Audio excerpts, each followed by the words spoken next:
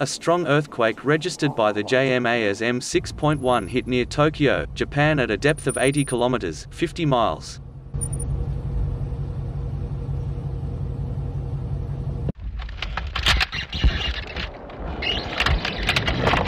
USGS is reporting M5.9 at a depth of 62 kilometers, 38 miles.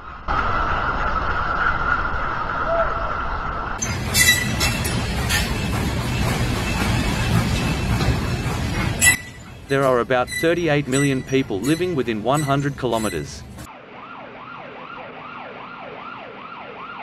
The quake registered an intensity of 5 on Japan's seismic scale of 0 to 7 in Tokyo's Adachi ward, as well as Kawaguchi city and Miyashiro town.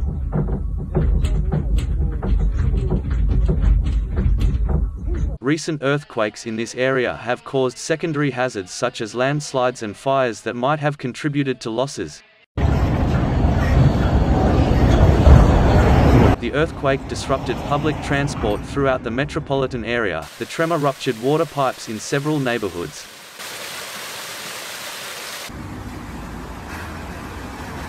Authorities said there have been no reports of major damage.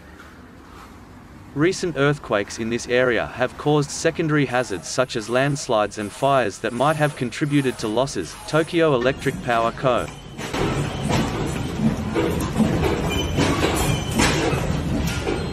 Holdings Inc. said that about 250 households in the capital's Shinjuku ward had experienced power outages, but service was later restored.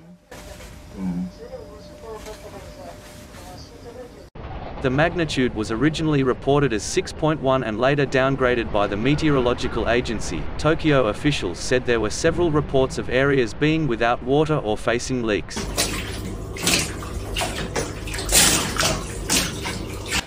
The agency warned that a quake of similar intensity could occur within the week, with an official estimating a 10% to 20% chance based on previous temblors.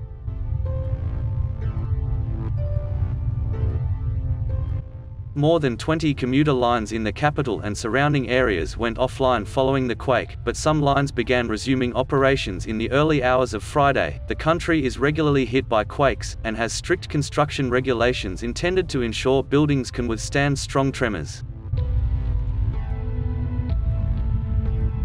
Emergency crews rushed to a fire that broke out in a building outside the capital, and the wall of a building in northern Tokyo collapsed. The epicenter was located 3.7 kilometers (2.3 miles) of Chiba, population 919,729, 6 kilometers (3.7 miles) of Ichihara, population 283,531, and 18.4 kilometers (11.4 miles) of Honcho, population 560,743.